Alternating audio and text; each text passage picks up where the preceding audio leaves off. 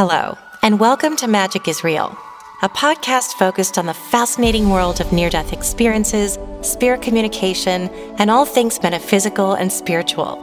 The mission of this project is to share messages of hope and inspiration with others, and to spread the word that death is only an illusion. Thank you for being here with an open heart and mind. I wish you peace, light, and love always. Hello, everybody. Welcome back to Magic is Real. If you are a follower and a regular listener, there's been a short hiatus, and I'm so happy to be back today. And if you are new, this is Magic is Real. This is the podcast where we talk about spiritually transformative experiences, near-death experiences, shared death experiences, all things metaphysical and spiritual, focusing on spiritual journeys. And today I have with me Mark Ireland, and I'll tell you who he is, but first I just want to say hello to him. Hello, Mark Ireland. Thank you so much for being here today. Hey, Shannon. It's great to be here. Thanks. So great to have you. So Mark is here with a really incredible, profound story. Unfortunately, he is somebody who suffered the loss of a child, which is something that is completely unfathomable. Mark comes from a very interesting background. His father was one of the most renowned mediums in the world. I'm venturing to say, I think that's right. His name was Richard Ireland. And really, I'm going to have Mark introduce himself, but Mark is the author of several books about the afterlife. I will have you tell me the titles of them. I know some of them are being coming out again, reprinted, but he has become a researcher of the afterlife. He is also a chairman for Helping Parents Heal. Did I get chairman right? Yeah, just board chairman. Chairman. Yeah, we have Elizabeth Boyson's the president of the organization. She and I co-founded it more than a decade ago. And then Irene Vuvalidis is our vice president. So they run the day-to-day operations. And then I'm in charge of the board. And Brian Smith, who was one of your guests, he's on our board as well. Yeah, I love Brian. So I'm going to start the way that I start all of my interviews, which is to have you go back as far as you want to, whatever you're comfortable sharing about your background, how you grew up, what your spiritual beliefs may have been, especially growing up with a father who was a psychic medium. Did he call himself a psychic medium? I think back at that time, he was a minister in the spiritualist church, and then later had his own non-denominational church. I think the word medium wasn't used as predominantly in secular circles. It was more of the psychic part. And even that was a bit, you're not taken very seriously when you call yourself a psychic back in the 50s, 60s, 70s, and 80s. But within the church, the word medium would be used. And I think the word psychic was used a lot because they were interchangeable.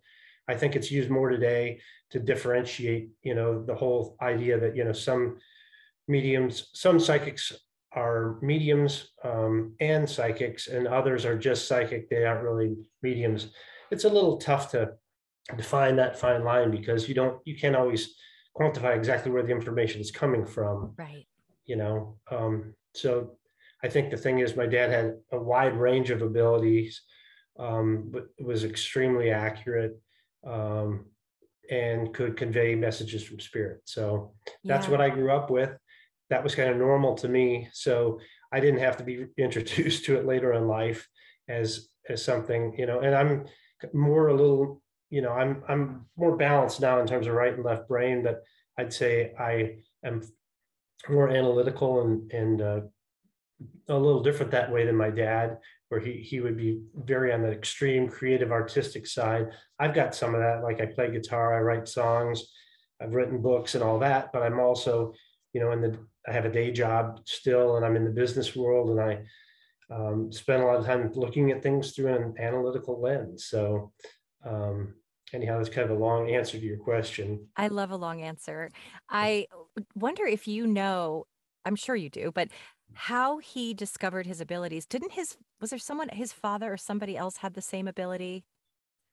So did you read that somewhere? Or did I later found out that his his grandmother had, done things like reading tea leaves. Yeah. And my grandmother, his mother, later became a medium and did trance work. So, it was through the lineage, and that's through both sides, because the grandmother I'm referencing was on his father's side.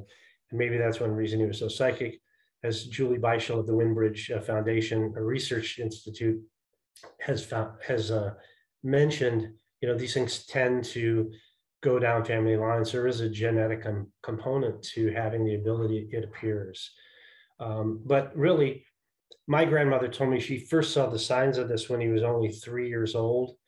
He would just say things that he would have no way of knowing without, visual stimuli or somebody telling him something that turned out to be accurate. But the real breakout event happened when he was 5 years old. So my dad was born cross-eyed, and so they took him to the Columbus, Ohio Children's Hospital for corrective surgery at the age of 5. And after the surgery was done, they had his eyes cupped and bandaged and had him restrained in a bed so he wouldn't touch that. And a nurse came by and felt sorry for him, and he prodded her into letting him out, and she made him promise not to touch the bandages, and he said that he would not. She went on her rounds, came back to see him, kept throwing a ball against the wall and catching it, thinking, oh my God, he's taken the bandages off, but he hadn't, which freaked her out even more. And then she brought in some of the doctors to observe this, and they all then tried different tests on him, like voice throwing, putting him in his bed, having one doctor at the foot of the bed and another at the door, but he always got it right in terms of who was standing in front of him. So that was kind of the breakout event.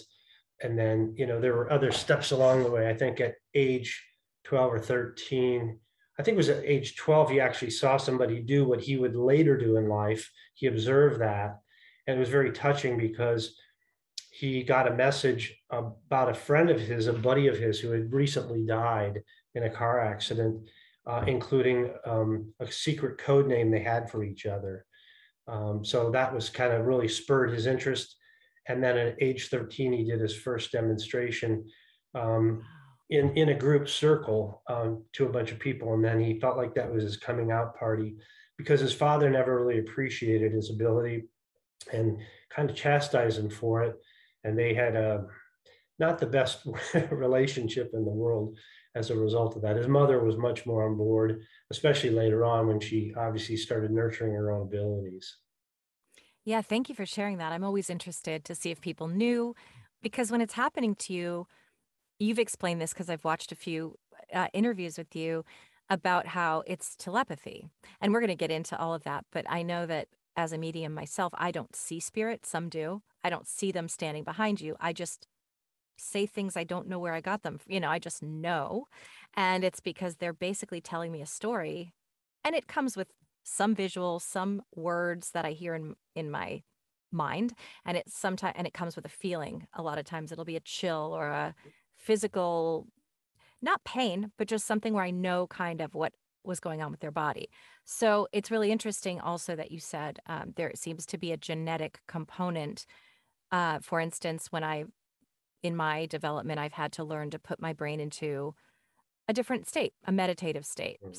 It could be, I'm not a scientist, but theta state I know is one of them, where you can still your mind, pick up, receive information.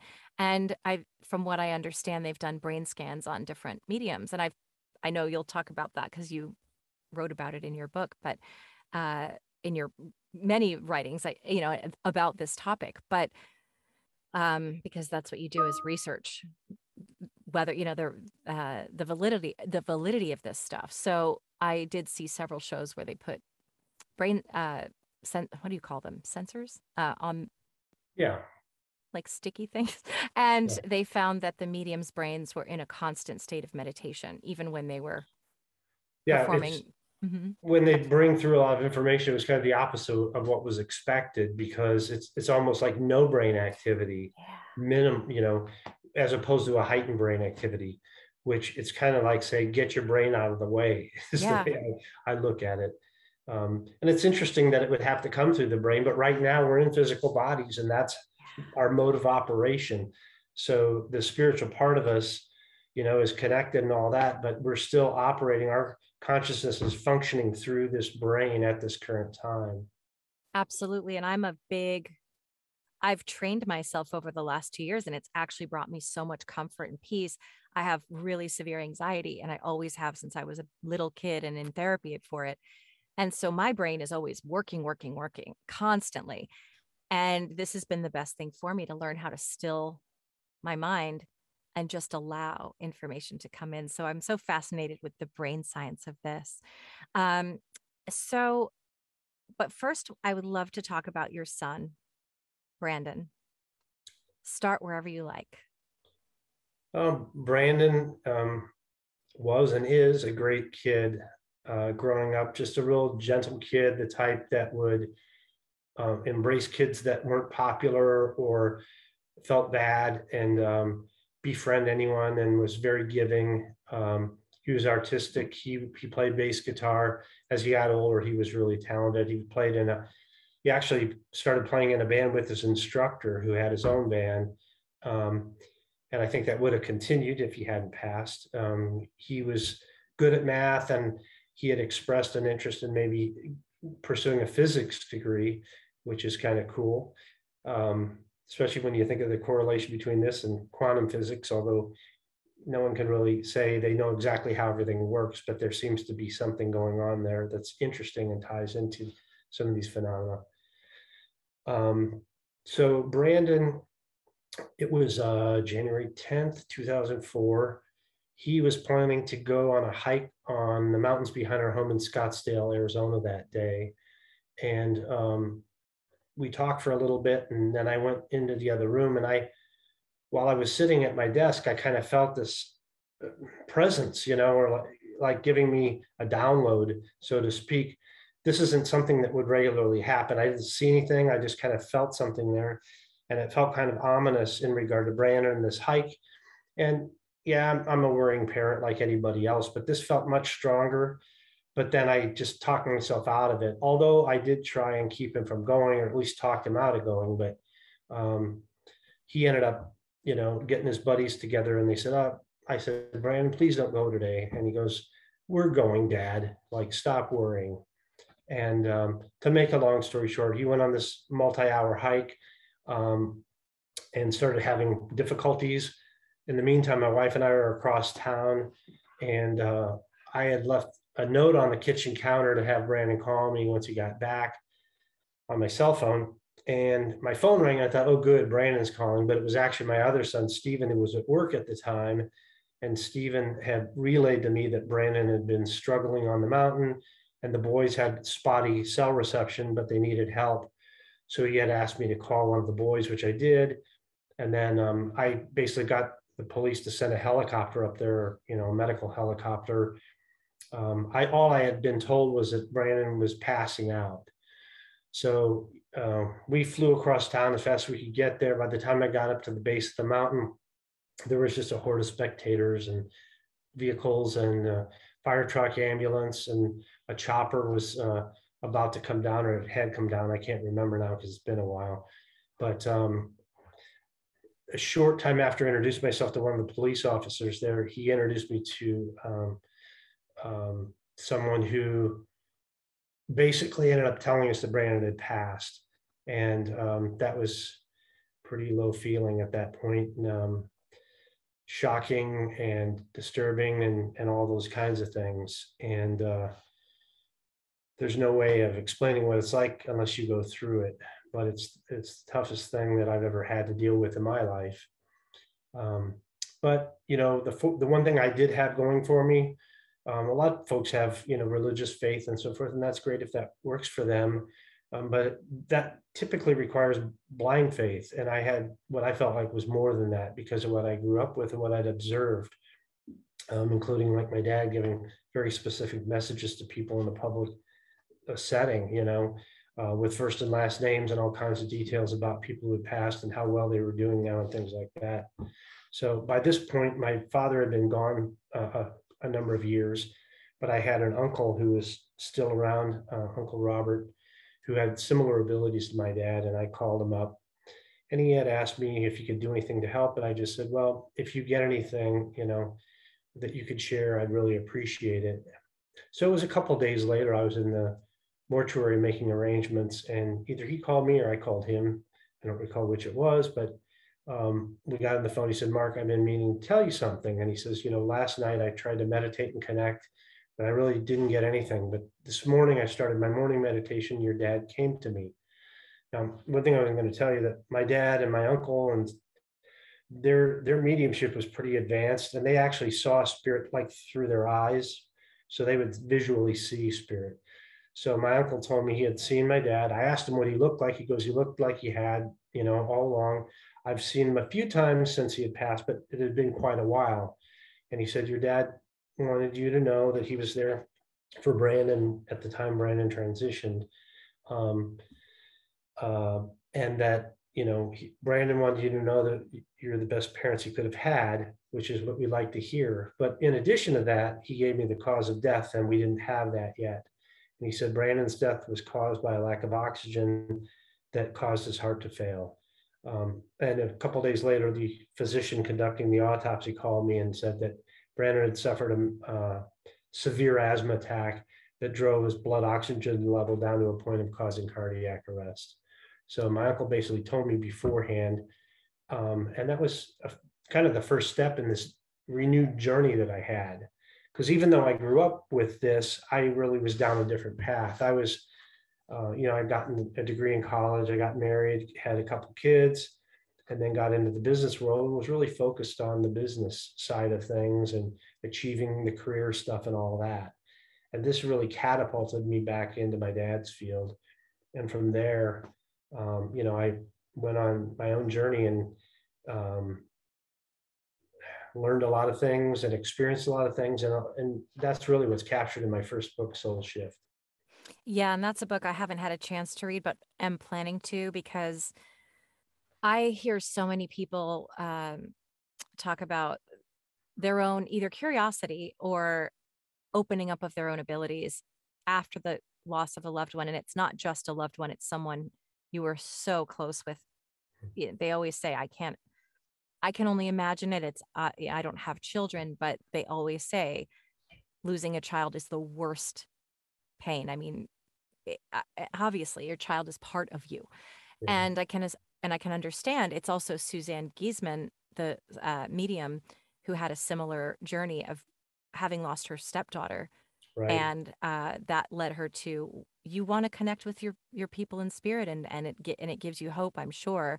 What was sort of amidst such profound grief, how long would you say it took to start kind of acting on, okay, what was in your mind the path, or what was it that you specifically wanted to know, or what were you looking for? I think, what was it that you were seeking? I guess connection and confirmation. And I think, it played a big role in our healing process. And that's part of the reason that I co-founded Helping Parents Heal, because kind of discovered a path to healing that we wanted to share with some other folks who have been through this. Because some parents get in a deep, dark hole and they stay there forever, or the rest of their lives, for a very long time. I think in my case, I suffered immensely, for I'd say at least a few days, and then up to a couple of weeks, but as did my wife and my older son, Stephen. But I think we recovered and were able to get to a point of some healing within even 2 weeks to a month. We had really chipped away at it. So, and part of that was going through this process. So, the call to my uncle was probably the first thing. The second thing that I recall doing was I really wanted a direct connection. So I sat in a darkened room and I tried to meditate, and I'm not a great meditator, but in this particular case, I was able to still my mind pretty well. And the room was pitch black. I think it was actually my closet, because I wanted to make sure there was no light.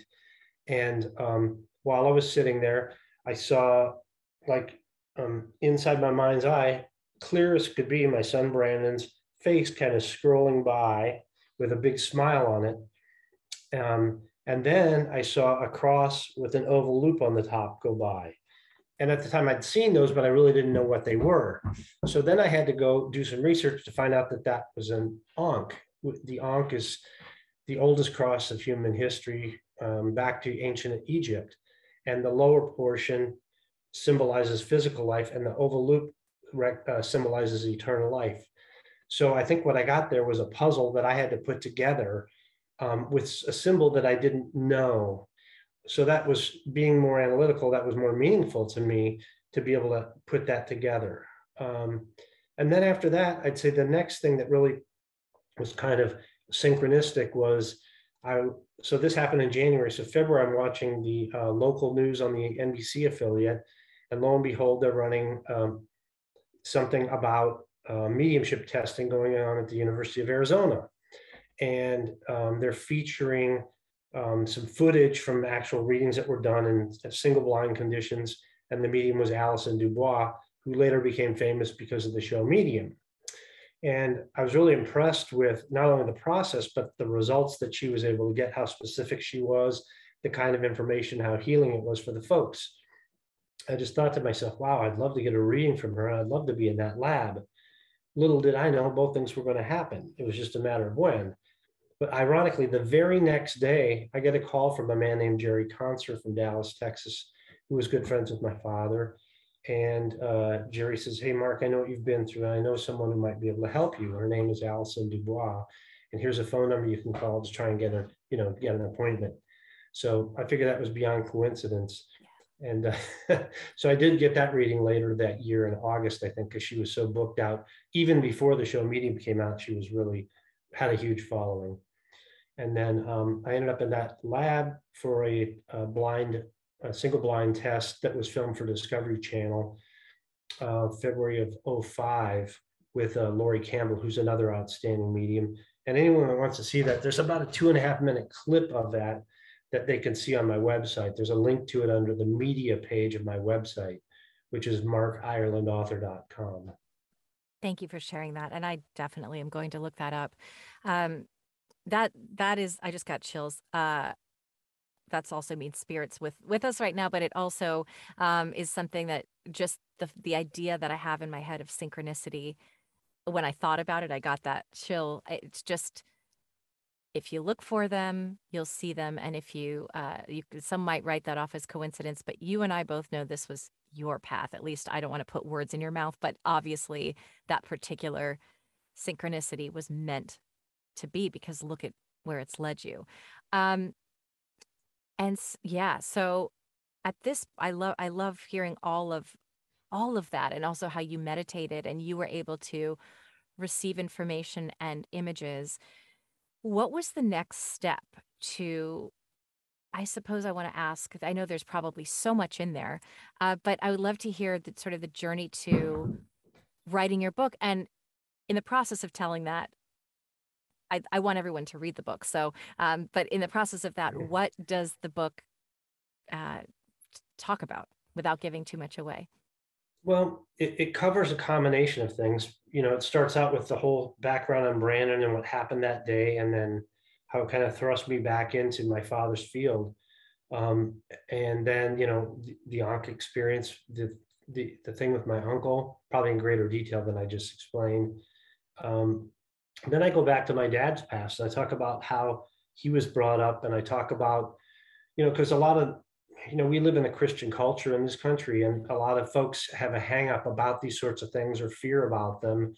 And it's really unreasonable. I think it comes down to them really not knowing the scripture very well, or the fact that, there are contradictions in scripture too. And a lot of the admonitions about this are in the Old Testament, but they're in books like Leviticus or Deuteronomy that also tell you, okay, if you have a rebellious son, you need to take him to the next town and have him stoned to death. So I think today we wouldn't really look at that as the word of God. Maybe some people would, but there are plenty of stories in scripture that talk positively about these things. In fact, Jesus talks to dead people in the story of the Transfiguration which is in 3 different books of the Bible.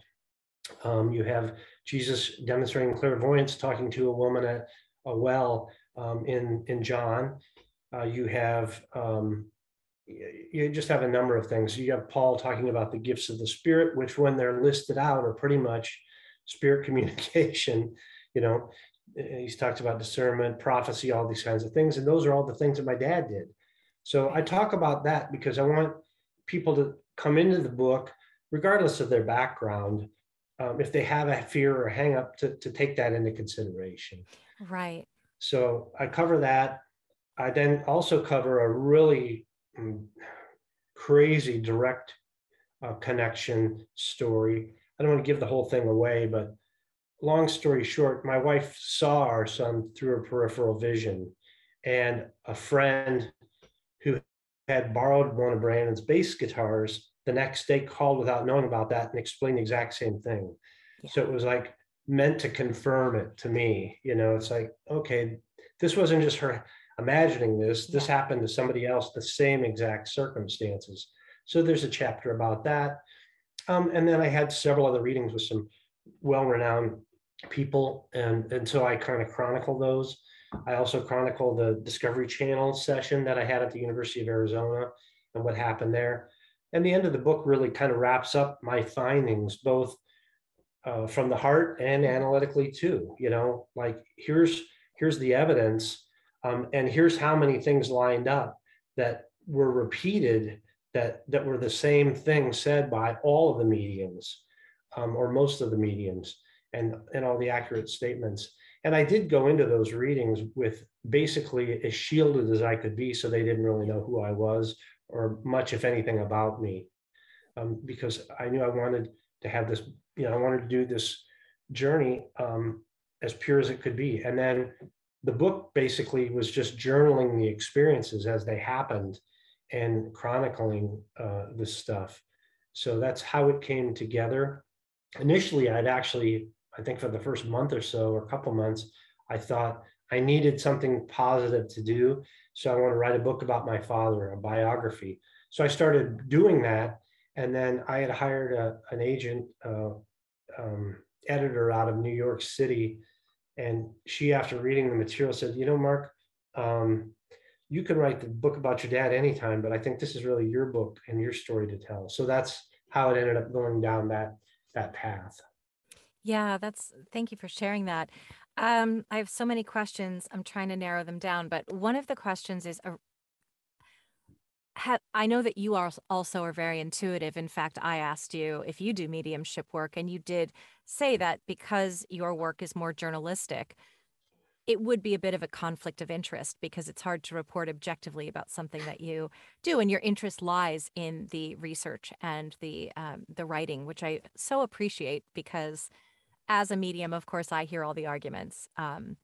You're talking to dark energies, which my question is always, if I'm talking to dark energies, why are they able to communicate with me effortlessly, but the actual loving spirit who wants to connect with you can't get through? Why would the dark energy be able to get through to me, but the loving energy can't? And they may have answers for that about dimensions and whatever, but there's so many things. I always say, I'm just going to say this story and then I'll ask you the question. Um, the other day I posted something about the way that the spirit world works from what I understand. And I didn't mean for it to post to Facebook, but it did from Instagram. And it turned out it was a great opportunity because somebody wrote, "Sorry, I don't buy it." And, of course, your first instinct is to go, why are you, why are you posting this? It's so rude. But then I just said, okay, it's one of those what would Jesus do moments where I just said, well, let's have a discussion. I said, I am absolutely not interested in debating or trying to convert anyone. I'm sharing my truth. And I said, and I respect your truth. He said, well, I'm a person. And then he actually responded and said, well, I'm a person of faith and I don't believe humans have the ability to do this. And I was like, well, that's fine. You don't have to. I know that I give tons of readings and even I'm blown away every time I do it. And someone validates this really obscure information that I'm giving them. I even say to them, are you kidding me? How is this? I don't even know. I don't know. Um, it's not that I have any interest in converting anyone. I respect all paths, but I really hope that people can open their minds to it because I think it brings so much hope in a dark world, for one thing. And I think it also can help us in so many ways. I'd actually love to hear what you think about that. The exploration of the spirit world personally has just helped me with my anxiety so much. I feel like I'm in this flow of and peace and contentment like I've never felt. So first of all, I'd love to hear your take on what is the benefit of learning about this, and how does it benefit us as a whole or as individuals? Anything you'd like to sort of take it Well, and run first with that off, topic? Yeah. according to scripture, Jesus said, a bad tree cannot bear good fruit. And to me, good fruit is something that heals people and helps them. So why would a demon, an evil entity, help somebody? Right. What's their motivation? It's got to be from a higher level to help somebody and do good works, and help them over as opposed to somebody being despondent and taking their own life, which I have seen repeatedly and had people as recently as 2 weeks ago write me and say, before I read Soul Shift, I was going to take my own life, and I decided not to after reading that. So is that the work of the devil? I don't think so. Here's what's interesting. Like I was just saying, the Bible is full of stories of these kinds of abilities, and they're common. The problem is that people have been trained, church-going people have been trained to believe that these things are reserved for a special period of time. It happened in the past, it'll happen again in the future, during the second coming or some period like that. But the church claims there was a special dispensation of these abilities back then and in the future. But the reason they did that, and this is not in scripture where it says this, at least not to my knowledge, it's created by the church. And it was created because when the period of enlightenment happened, when science started basically fighting against religion because it had been so persecuted, going to like Galileo and so forth, discovering that the earth revolved around the sun, not the other way around. Actually, it wasn't him that discovered that, but I can't remember for sure. But during that period of enlightenment, science had pretty much had it. And so there was a backlash. And so they challenged the church and said, well, your book talks about all these abilities, prophecy and, all these healing and all these things, but none of your leaders can do these things. Why is that? So the church created this theory of special dispensation, claiming, well, it happened then, it'll happen in the future. So that was just an out. The reality is these abilities have always been there, and they will continue to be there. And people need to know that, because I think it's a gift to us. It's part of who we are. And I think really it's built into humans too. Like if you were to go back thousands of years, probably during the period of cavemen, cave women, maybe it was this intuition helped them not turn a corner and walk right into a dangerous situation, or to know where to go to find food or things like this. So we've just shut this off, I think, over time, both through fear and also because of technology and distractions. So people are so into their phones. I mean, you go anywhere now, any event that's a live event, and people are looking at their phones to the live event. So, it's just we're consumed with technology now, and people don't know how to slow things down and listen to that subtle voice any longer. And I think that's our connection to God, to me. Thank you. You said that exactly the way I always explain it, that, if someone says to me, well, I don't believe in that, I'll say, well, that's fine, but consider this. The sixth sense isn't magic. I mean, I think it's magical, and that's why this podcast is called Magic is Real, but it's actually a survival mechanism. As you said, back in the day, we were part of a herd. We had to sense for danger. So, and how do dogs and cats know when there's an earthquake coming? Because they have to be prepared for danger, because it's survival of the fittest. But as we evolved, we didn't need that sense as much, because now I don't have to figure out which direction I'm going. I look at my GPS.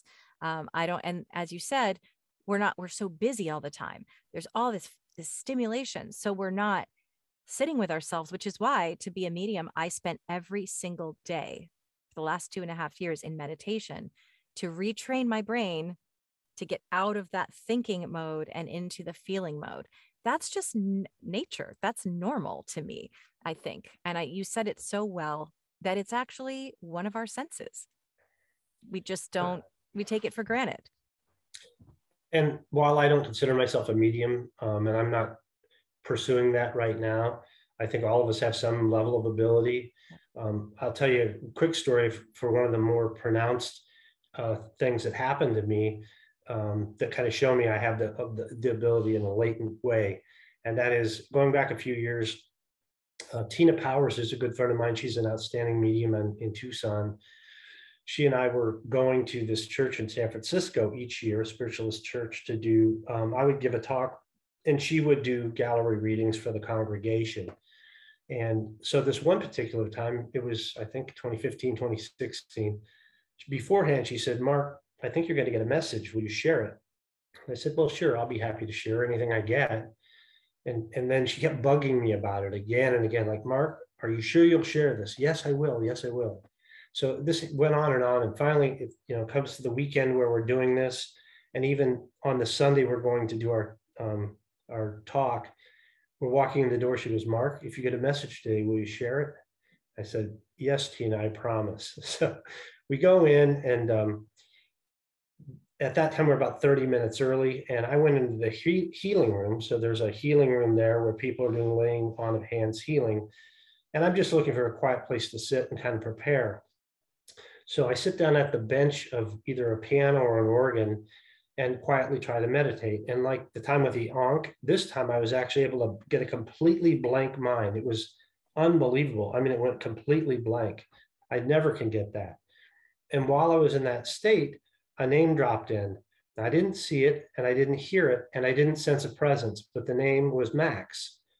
And then immediately after I got Maxine, I thought, oh, maybe it's not Max, maybe it's Maxine. But that's all I got. I got nothing else. Now, this church had been founded by a woman named Florence Becker in like, I think 1922, and she passed in like 1970 or thereabouts. And she had abilities similar to my father's from all accounts I've heard. So anyhow, I go up to do my talk. And at the end, I said, Tina made me promise that if I got anything, I'd share it. And I don't know if this means anything to anyone here, but I've got the names either Max or Maxine. Do those mean anything to anyone here? And the pastor, Dell, he looked at me and his jaw dropped. And he says, well, Max and Maxine were twins born to the church founder, Florence Becker. And I think we know who's here right now. Wow. So, and that to me kind of provided me with an illustration for like how subtle something so profound can be. So subtle that I might not even want to say it, because it's not like, it wasn't like it was shouted from the rooftops. I didn't get a burning bush. I didn't see anybody, just subtly, those two names.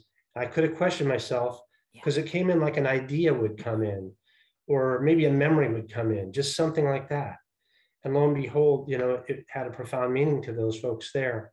And then he after the service, he took me upstairs and showed me a painting, a landscape painting that was made with a winding road.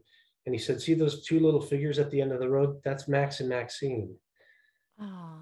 So anyhow, that's kind of an extreme example. I've had more subtle ones, but I've, to me, that when I have those, it tells me what it's like maybe for a medium, although everybody has different types of abilities and how they see stuff or how they feel stuff. Yeah, thank you. I'm glad that you said that. I've been recently, my abilities have expanded tenfold, and it's because I've explained it this way. When I used to do CrossFit, and they were trying to teach us how to do double unders, which is where the jump rope goes under your feet twice. You go, but it takes this coordination. And for a year, I'm like, I can't get this. I just can't get it. And then they're like, it's all in the wrists. I'm like, what do you mean? And then all of a sudden, my brain just got it, and I just could do them anytime, just easy from that moment on. And I said, it's been like that, even though I have so much farther I want to go with mediumship to become more precise, more consistent. But it's when I finally got the feeling of it, which is like, oh, okay, it's in the wrist. It's just right here. The way you described it is exactly it. And I just started to, it doesn't always work perfectly because the spirit has to be this energy exchange between you, me, and the spirit world. And there really, I've found, has to be a need. I mean, at least some sort of a need for the spirit to say, okay, I'm going to lower my vibration and come through. But it's what I've noticed, and I've started to pay attention now. It's what it is it's your, and again, like you said, everyone receives it differently, but I feel like this is sort of it. it comes in as a subconscious thought. We're so accustomed to just ignoring our subconscious thoughts. So we don't even know they're there. But when you practice every day listening to your subconscious thoughts, I'm talking to you, I'm listening to you. I hear every word you're saying. I understand the meaning of what you're saying. Meanwhile, in the back of my mind, I'm seeing Charlie Brown and Peanuts, like, and that actually just happened. And I'm not sure if that actually is relevant to you, but I do it consciously to see if there might be a message there. And I start to go, well, while I'm hearing and looking, I'm also paying attention to this very subtle thought in the back of my mind. Like, why am I seeing Snoopy on the doghouse and Charlie Brown? And sometimes it is just a subconscious thought, but the more you practice tuning into it, the more and you try it out with people and say, why am I seeing this thing? And they're like, because it means something to me. You realize it's that subtle. But once you get used to constantly paying attention to your background thoughts, it becomes easier and easier to get this. So just in regard to what you just Yeah. said, just because it might be fun for you to hear this. Yeah. My father-in-law, who passed in 2015, we inherited his dachshund, and that dachshund went in today to the animal clinic to have major stuff done to his teeth and mouth, and he just got home. So maybe Oh, that's Snoopy. I know. I don't. Because he is a dachshund. Oh, was he a dachshund? I think so. I don't Oh, I don't know. know. He's a I wiener don't know if dog. he was. Well, I don't know. But yeah, thank you for sharing that though. I wonder Maybe if he's something, maybe Snoopy's something else, but I know he's a small dog. it felt more like Charlie Brown and seeing the zigzag on his shirt and the little coil on it. I just saw him very clearly. And then it took me to the doghouse. And again, sometimes it's your own thought coming in, but I wouldn't have even ever, why am I thinking about peanuts? I'm not even thinking it. It's just dropping in. That's what's interesting. It's not that it doesn't feel the same as thinking. It feels like Right. it's just someone Why is put it. that here? Why is that here? And the other day I was talking to one of my friends who's a medium, and all of a sudden I felt the presence of a spirit. I said, I think your friend is here. And I knew he'd lost a friend. And I said, I think it's this particular friend. And suddenly information just started coming through. And he was going, yes, yes, yes. Finished the reading, started to do yoga. And this image kept coming in so clearly. And it was like this woman, I saw it. It was like a Mexican woman putting dark lip liner around her lips. And I thought, that's so random. I don't know what that is. I keep doing yoga. It comes in again. I'm like, I wonder if that has to do with my friend, but it seems so out of left field. And like, I don't even know what this is. So then I go to sleep. I wake up, it's there again. So I just texted him and said, okay, the image is of like a chola, like she's drawing her eyebrows and she's drawing the lipstick. And he goes, I know what that is. That was a nickname I had for my friend. It has to do with a story that we used to joke about. And it is very relevant. And it's the kind of thing where you just think it's a fleeting thought, but when you keep seeing it and you keep seeing it and you keep seeing it, you're like, this must be something. It's fascinating. What do you know about that from a researcher standpoint? Anything you'd like to share, really? Well, one thing we didn't really talk about, I think in 2014, I started a mediumship certification program. And the reason I did it was because after my books came out, I was just flooded with requests for readings. Well, who do I go see? Who's a good medium? And the people I knew primarily were celebrity mediums at that point, and they had long wait lists and they were expensive, typically, not all, but they were, not accessible to everyone. Let's just put it that way. So I thought, there are got to be more mediums out there that are just unknown that really have the ability. So I'm friends with Tricia Robertson, who's the past president of the Scottish Society of Psychical Research.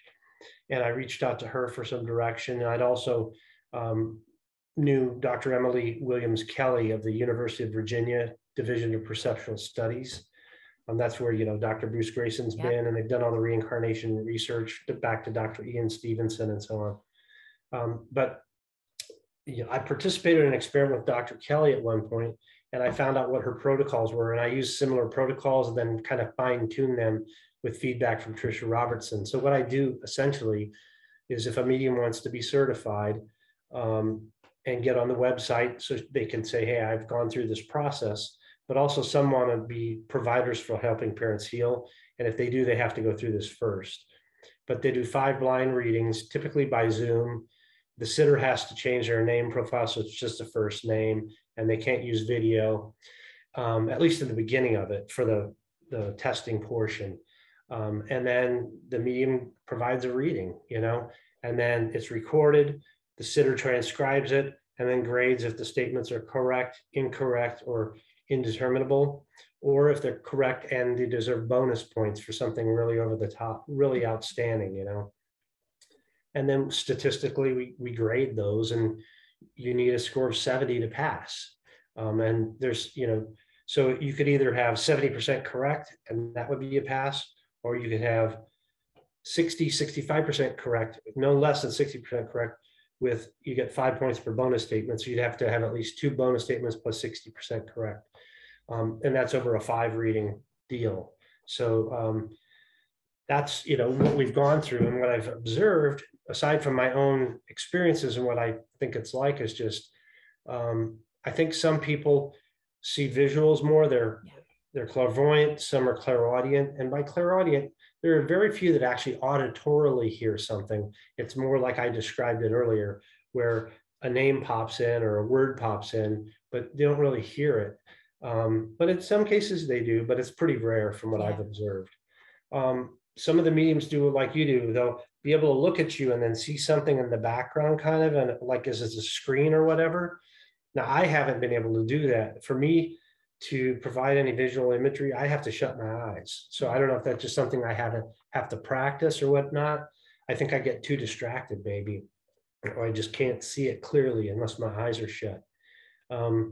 So let's see. And then feelings, the clairsentience part of it. I've had that definitely.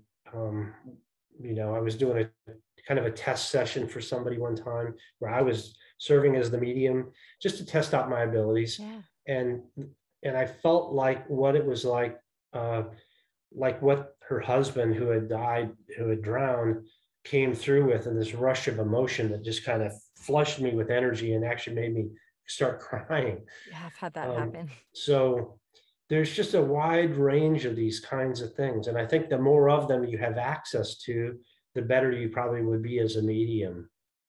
Yeah. And I relate. I had to leave my eyes closed the whole time in the beginning. And now I was like, how can you not close your eyes? And now I've gotten to the point where I kind of just look to the side and I now can see the movie in my mind, but it does take a lot of practice. And that's so interesting. It's just so interesting the way it comes in. I'm very clairvoyant, but then as I've developed, now it comes along with, it's like I see something and then I go, what does this mean? And then I start to feel more about what the symbol means. And when I hear names and it's right, it comes in differently. It's actually more subtle than you would think. It's more, sometimes it's the quietest voice. It's the one where it's like, Heather, just this very faint thing. Like the other day I did a reading and I just went, first things I wrote down, Emily George Torty Cat. And he goes, my daughter's name is Emily, my father's name is George, and my wife in spirit had a torty cat. And I said, and that cat was her baby. He said, yep. So I heard names, but I saw clear as day this torty cat, which is not a very common breed. And it's interesting how, but as it comes together, you start to learn how to use them all together. When I saw Peanuts and Charlie Brown, I wasn't really feeling anything with it, which is my sign that it probably isn't coming from spirit. But if I get that chill, I always get a chill down one side of my body when I hit on something. Not always, but that helps a lot. That they give me this physical sensation of tingles all over my body to sort of say, yeah, you're on the right track. Keep going with that.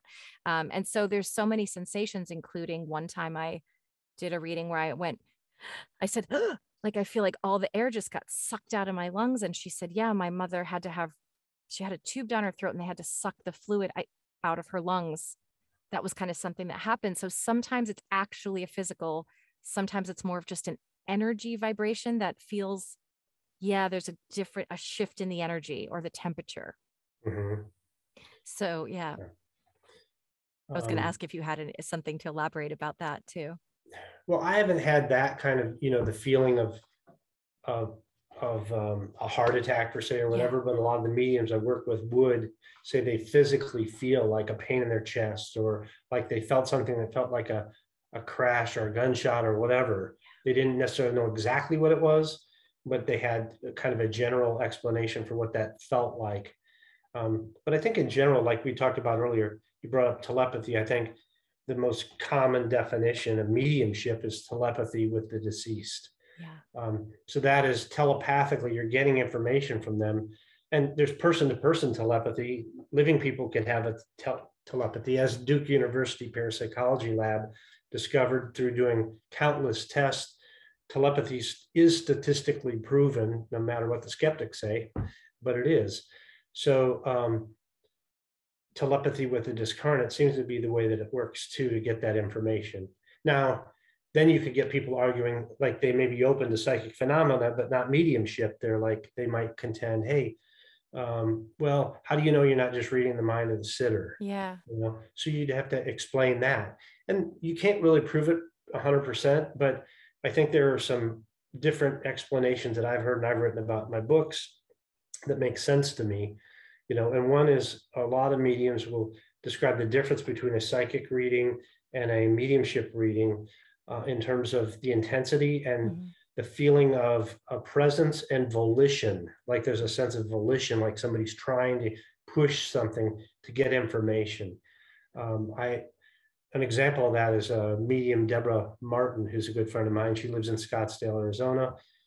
Now, this goes back 10 years, but I got a call one morning while I was at work from a coworker in Sacramento whose brother had just died in a motorcycle accident. And she said she needed to talk to me because she needed my help, because she knew I was already in this field and involved in this field and knew people. And I had to email her and say, hey, I'm tied up right now. I'll get back to you as soon as I can. And actually that day I was scheduled to go see Deborah because she had felt she'd had a connection with my father, because I was about to publish his book, Your Psychic Potential, A Guide to Psychic Development. And there was a theme that he wanted to share. And I ended up incorporating it because I felt it too, just about taking it seriously and doing it for the right reasons. So anyhow, I drove out to her house that day because we were going to talk about what needed to be in the forward of the book, the front end, before the actual book. And so on the drive out, I talked to this friend in Sacramento, Linda, and she says, yeah, her brother had died in a motorcycle accident. He had been killed instantly. And she really didn't say anything more than that. She just said she was really suffering. They were so close. So I get to Deborah's house and I'm like, that's kind of ironic. I'm here today because a co-worker's brother just died. And Deborah said, well, it's no coincidence because I'm supposed to talk to her.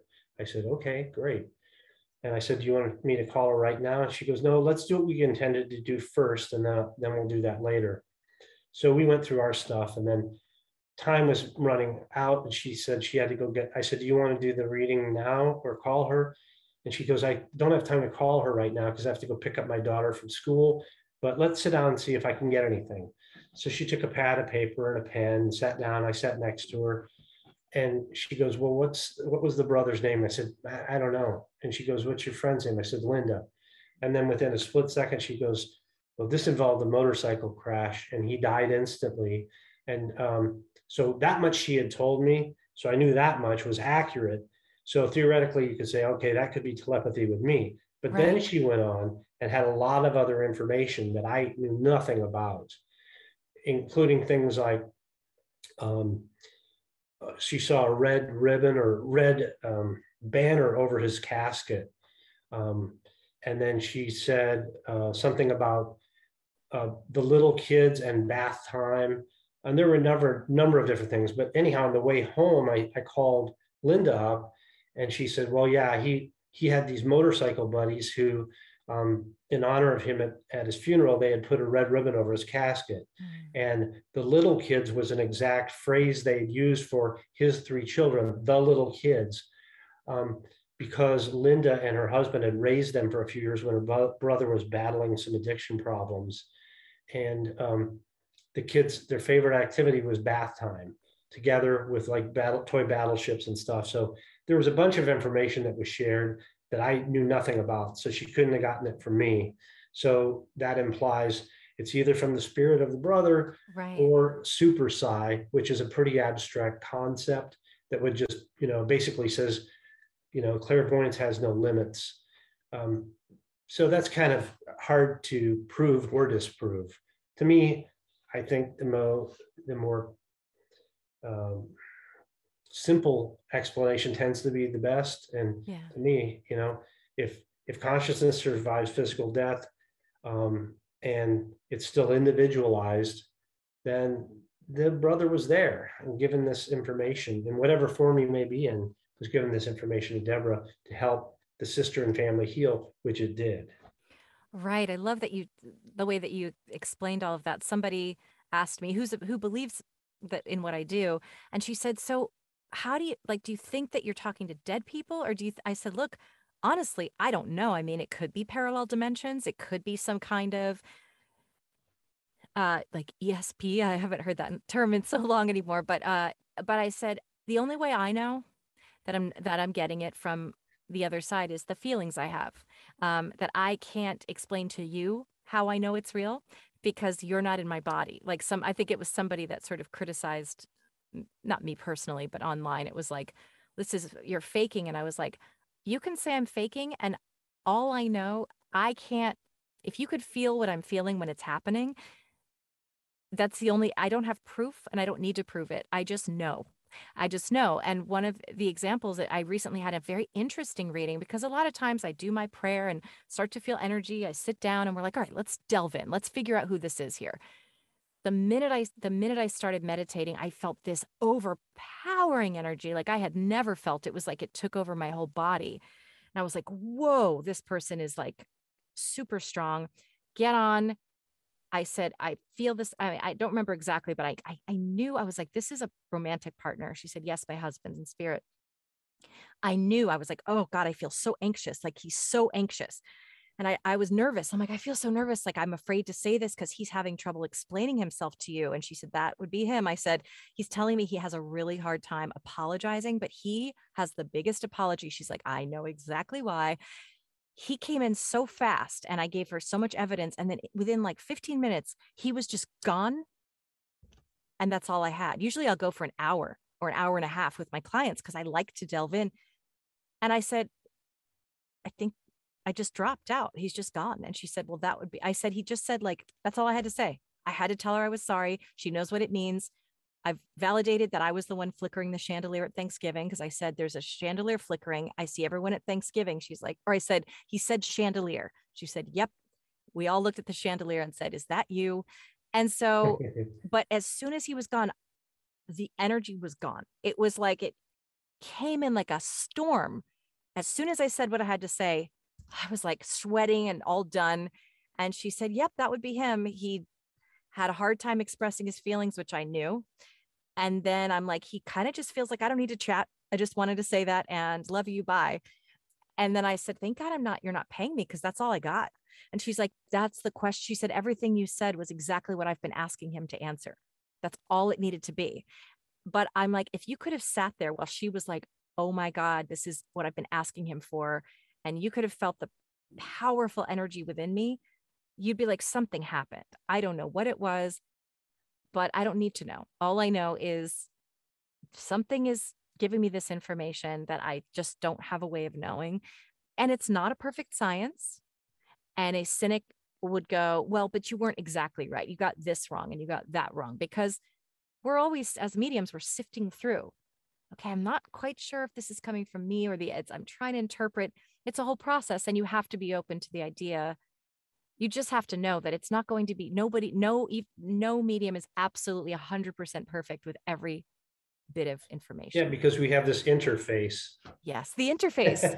I love that you said that. And then I won't ramble on about that stuff anymore because I could for a year, but I wanted to ask you what your relationship with Brandon looks like now. And through the years, how has it looked?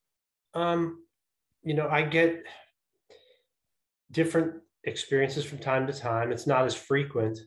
I have so many medium friends. They'll give me Yeah. messages here or there, just Yeah. spontaneously or whatnot.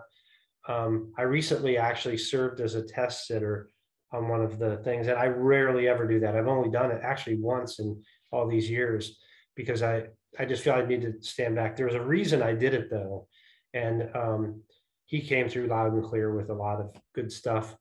And then I'll have dream visits I was going sometimes. to ask you about visitations. Once in a while, I had a pretty good one last week. Actually, my mother-in-law I just saw 2 nights ago, and I was not expecting her at all, but it was very vivid, and she was smiling and gave me a hug. But Brandon, yeah, I'll think about him and feel that rush of energy, Yeah. but I pray for him every day, as do I, everyone else that I know and love. But I think about him every day, and I have ever since the day he passed, and I will until I join him, you know.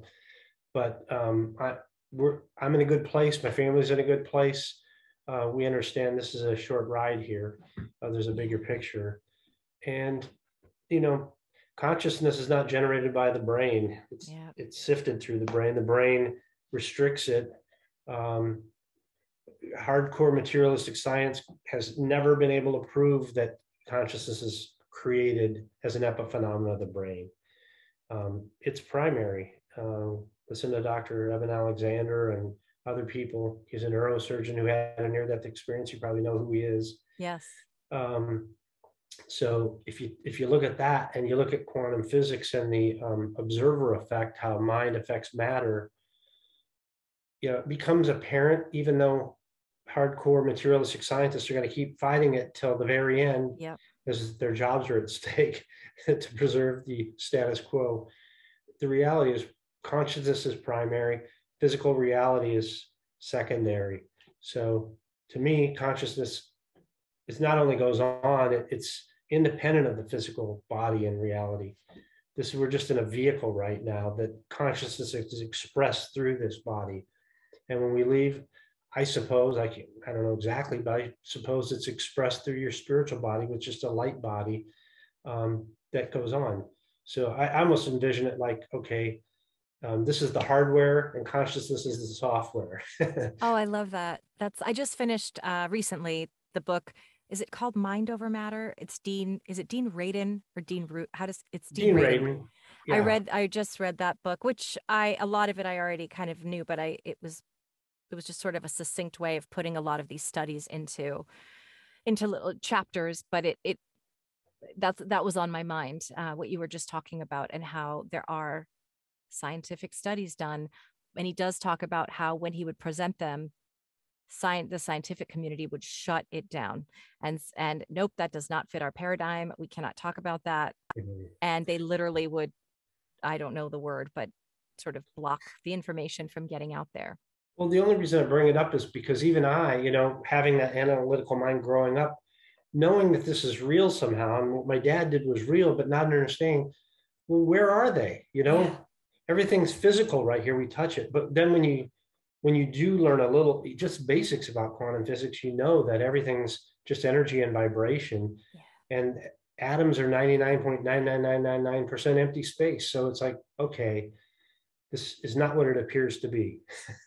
Right. That's exactly right. I was just going to ask you something. I forget what it was, but I guess kind of wrapping up, I would love to hear of all of this research from all of this research that you've done.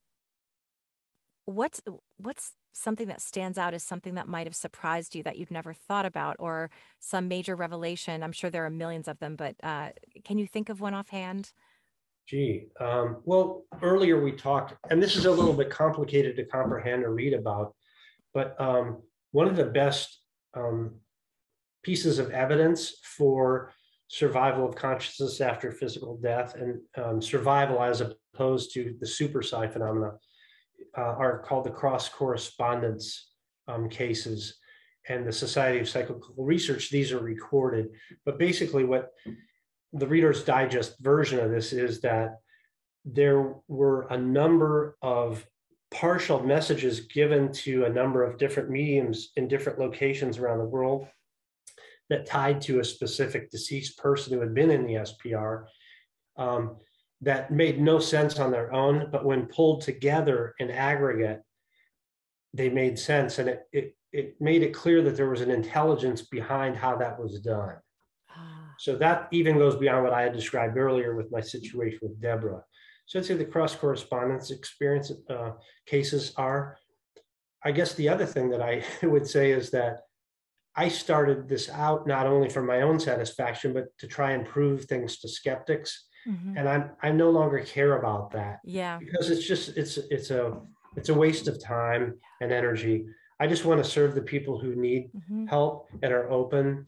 And what you'll find is a lot of folks who either are hardcore atheists or are hardcore fundamentalists and not open to any of this.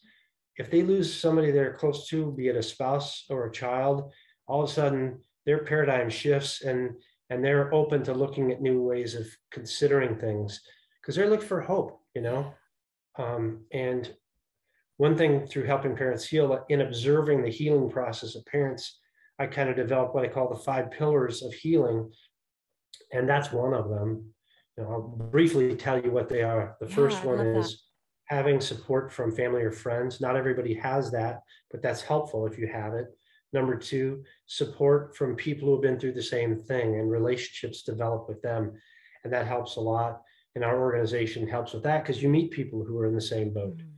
The third thing pillar is service.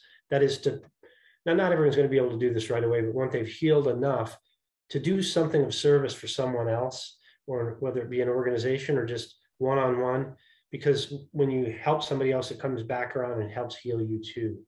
Right. The fourth pillar is to let go of feelings of guilt and or anger, hatred towards someone else that you're holding responsible, or even yourself.